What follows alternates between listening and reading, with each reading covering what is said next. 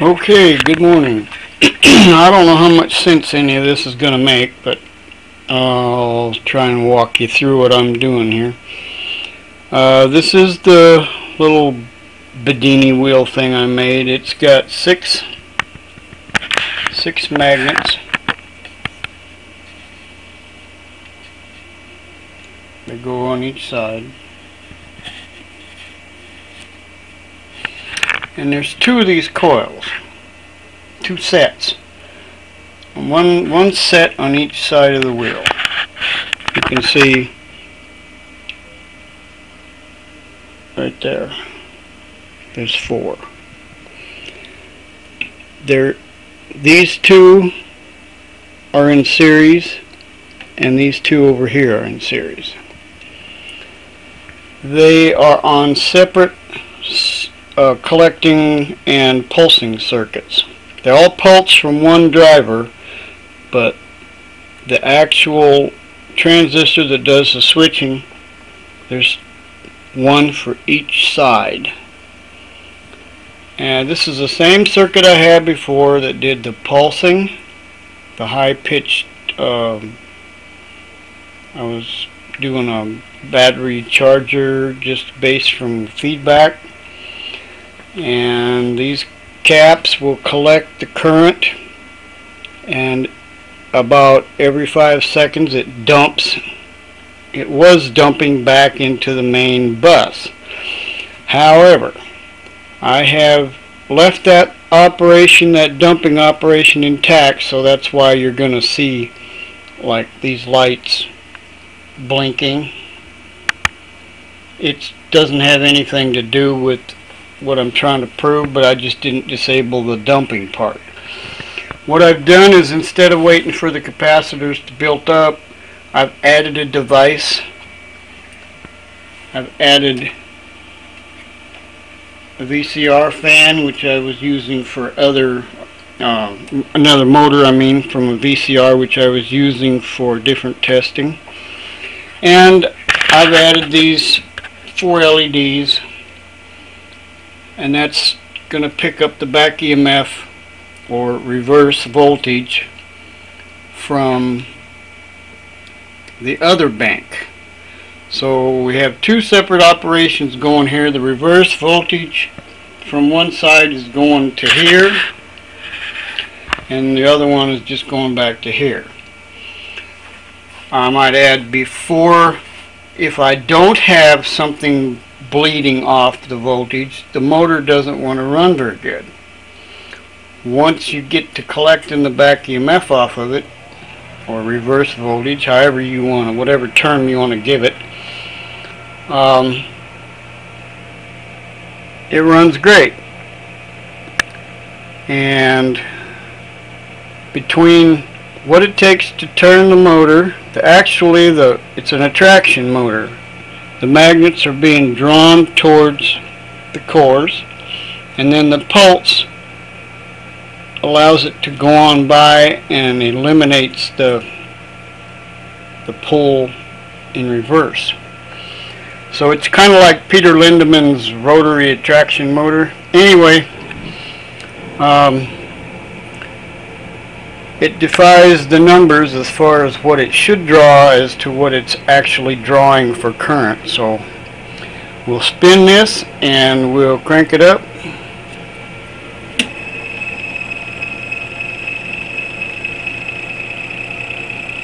Goes about 300. This is a little Hall switch. There's my commutator. That's what's switching it. Every magnet comes around, it pulses at the right time. Back EMF is running that, and that's back EMF from the other one. The reason it pulses is because I've still got that other dumping feature enabled. You take all of the load, what it's taken to power these coils per ohms, and the back EMF running the lights, and there's more there, there's a lot more to be had, and that motor, whatever it draws, and then you take all that and you look at the amp gauge,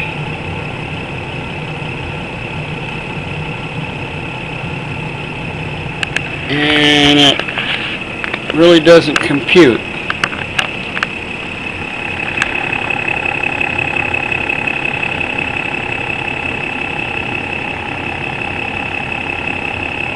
What a mess, huh? A lot of stuff there.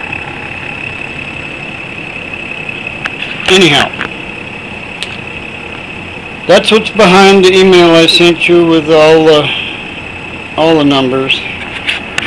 Here's the scope. I'll stretch it out a bit so you can see it.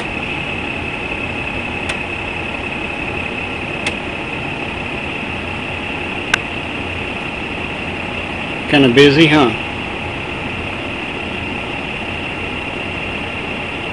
That's a combination of frequency, pulse, back EMF, and if there's any extra energy to be had in anything, I think that's where it's at. I think a clean circuit is not a good thing if you're trying to get extra energy from the transient, because there's transient. There's 1 millisecond. Anyhow, that's what it is.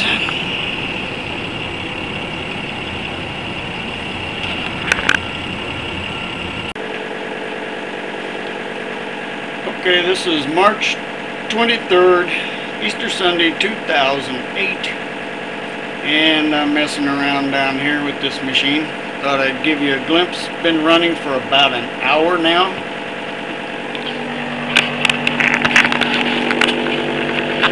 There's your input voltage, and there's the input amperage.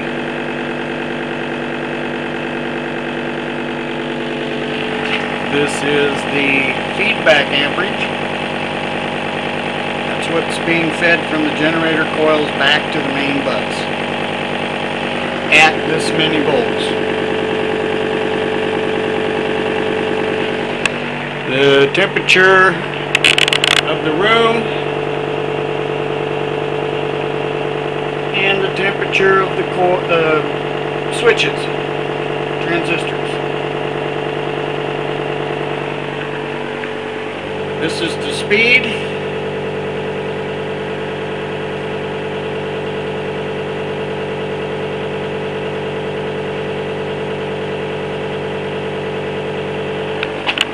This is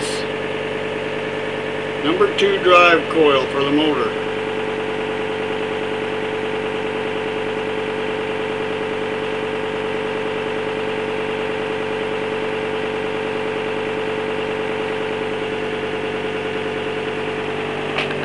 This is the main bus.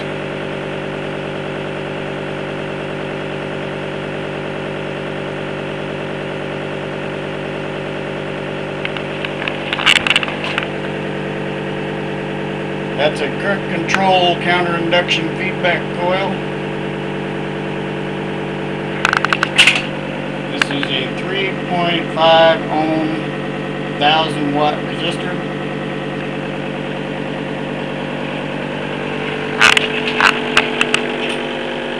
And once in a while we get that. What is that? Why can't we keep that there like that?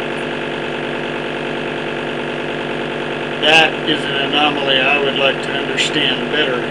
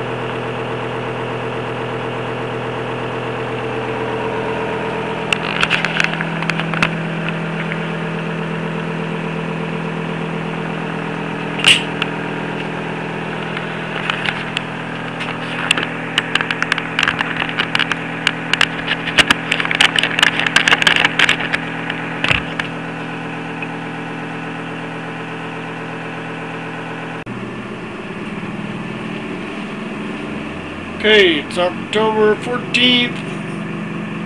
Again, I'm Ron Clausen. This is my replication of Bill Muller's dynamo. We have removed, this is the second test, we've removed the battery from the delivery side. So the only 12-volt system attached is the one that's going in.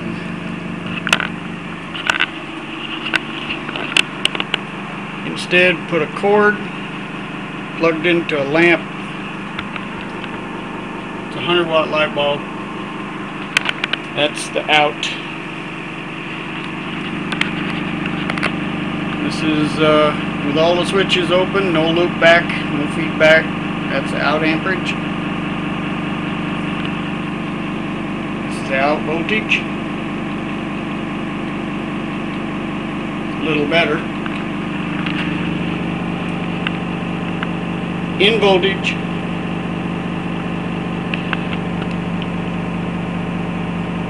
In amperage.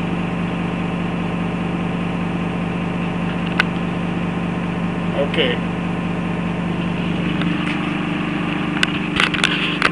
These are the two switches. This is a 3 ohm. This one.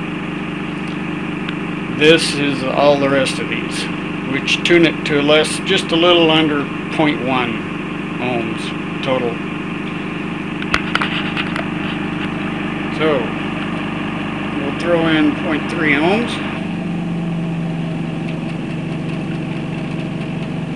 It's out amperage. There's what it did to the out voltage.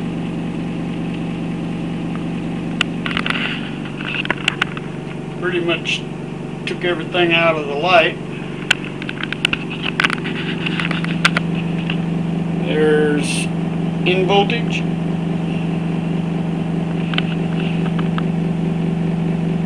In amperage. Now I'm going to throw in the other switch. This is all of the resistance.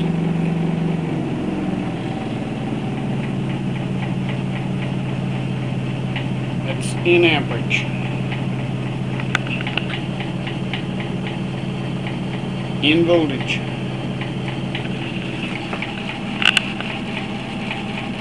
There's the out amperage.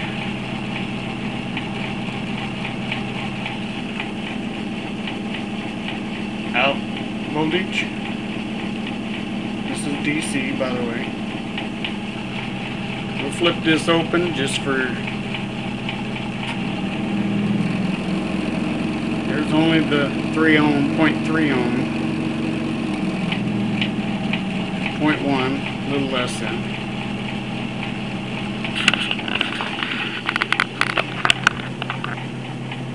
Pretty much have nothing left over there.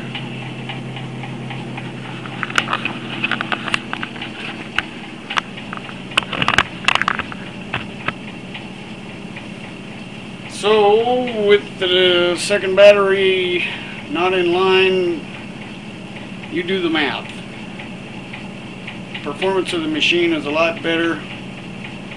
I guess the sum of all the parts, the system is only good as the weakest point, which in the previous test would have been the other bank of batteries. So, once again, you decide. Here's what we got. By the way, nothing's heating. This thing can lug all day like this. Nothing gets hot. Except these. But that's to be expected.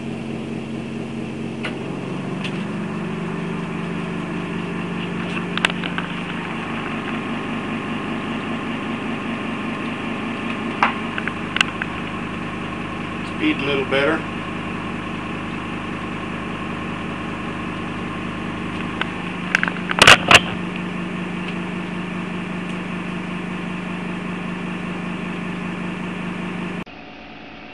Okay, Kirk, here's a little visual of resonance or harmonics with the coil, and this is 0.3 amps. This is increments. It's a 1 amp meter. Got 0.2, 0.4, 0.6, 0.8, and 1. Right now we're riding on 0.3 exactly.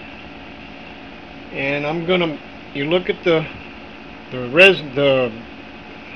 sine wave down here. Now I'm gonna change the frequency and watch what happens to the ammeter. Right now you hear no tone. There's no audible tone. Now I'm going to change the frequency. Watch what happens to the ammeter in comparison to what you're seeing on the scope. Now you can hear it.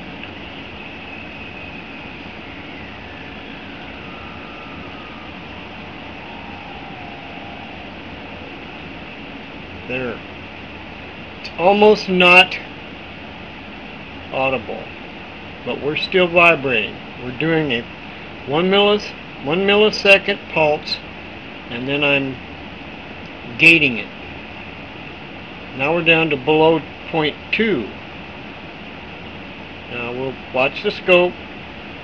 We'll run it back up,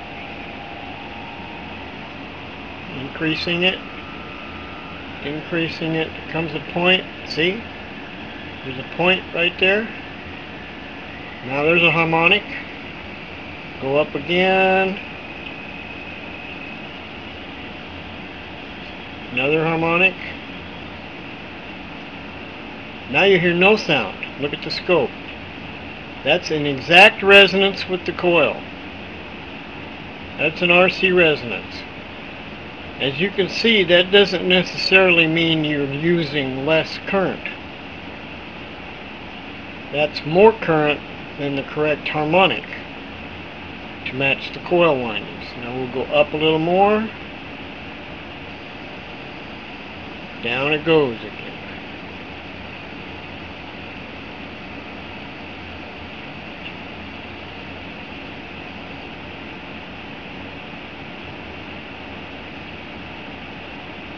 Lower it, lower it. There's a harmonic.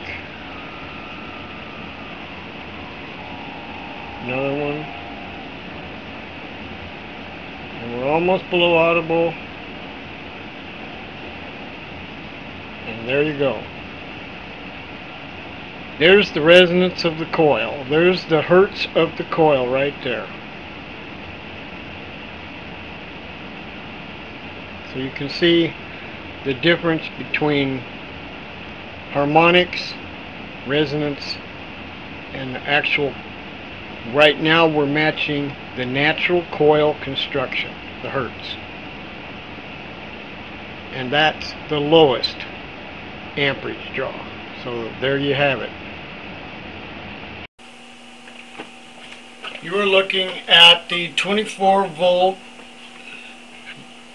of 8 car batteries. That's the voltage. The increments are at 10 volts and the time is 1 millisecond on the scope. Now I'm going to start the generator and pay attention to the additional line that appears plus the spikes coming up from it.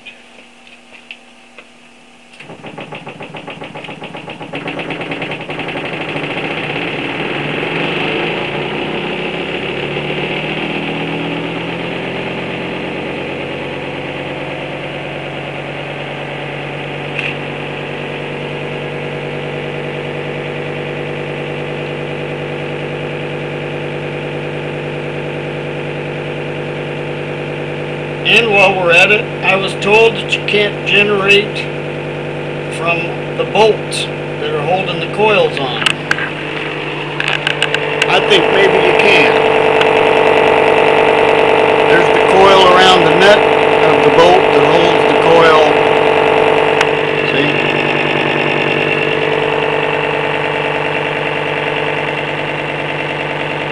20 milliamp LED.